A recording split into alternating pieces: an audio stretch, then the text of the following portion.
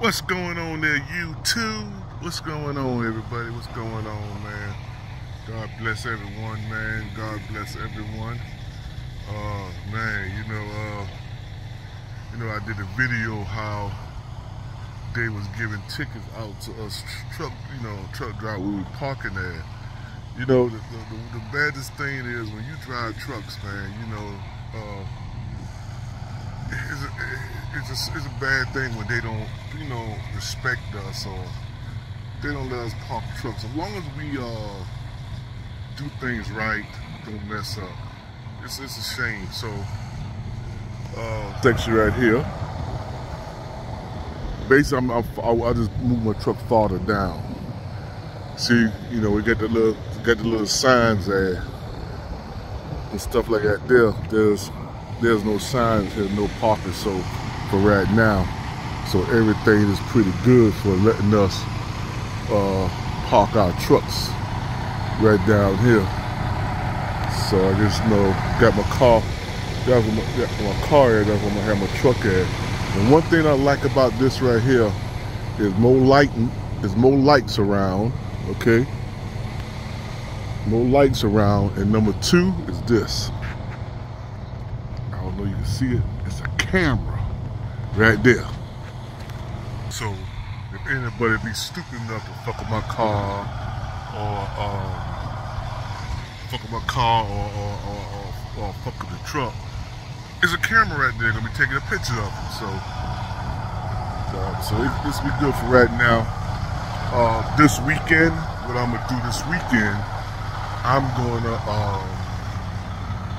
look for a spot where I can, probably try to park the truck at. This still good right here, but I want to have a second spot, where I probably can park the truck at and stuff like that there. So that's what I'm beginning to doing and whatnot. But see, I don't know if you can see that. But like I say, truck drivers will mess it up for truck drivers. It is too little. That's a fire hydrant right there.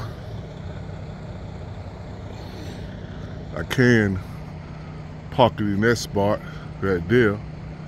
What I'm gonna do, I'm gonna keep an eye on, on this spot right here. See if anyone is parking a truck right there. If nobody parking a truck or anything in there, then I'm gonna put my truck right here. What I try to do, I try to respect people, where they park at, even though, this is a public thing here.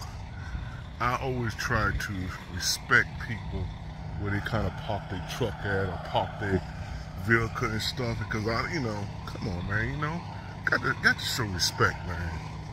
You got to show respect. So that's what I'm trying to do.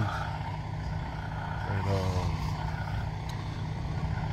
yeah, go from there. So just want to do a quick update video and stuff. I want to appreciate some of y'all with your kind words and your prayers for me. I appreciate it. It's definitely us truck drivers, we need some prayer. We still having it hard out here. It's not getting better. It's kind of getting worse. I saw a couple of truck drivers basically, putting their truck up for sale and putting stuff up on sale and stuff, and it hurts me as a fellow truck driver that you have people who can't, who trying to survive, who trying to make it and they can't do it, so they sell equipment.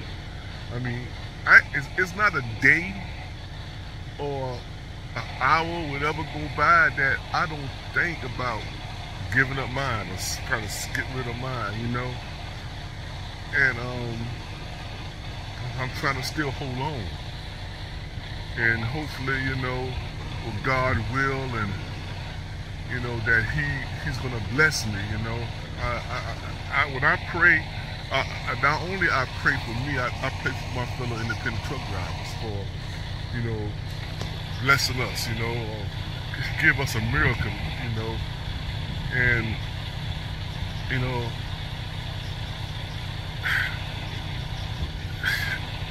Deep inside me, I'm thinking God, you know, my God, I think God gonna help us. You know, it's just a matter of time. And I'm telling you right now, man, the struggle out here is hard. You know, when I left South Carolina 15 years ago, and I sold my trucks, I say I'm not gonna do this again. And I done it because, you know, it was money, but you know, the world get corrupt. Politicians corrupt, manufacturing companies, everybody corrupt now. And all they thinking about is beating you. Especially like Amazon, JB Hunt, TQL and all of them. You know, the rates they give out is horrible and stuff. So, thank you for your prayers, man. And I hope you continue praying for us. And like I said, I'm gonna let this truck finish warming up, go and do this run. I hope I can get this run and give me 2 more runs tomorrow, and I can make about $800–900. So pray for me on that it happen, and peace and love, and talk to you later.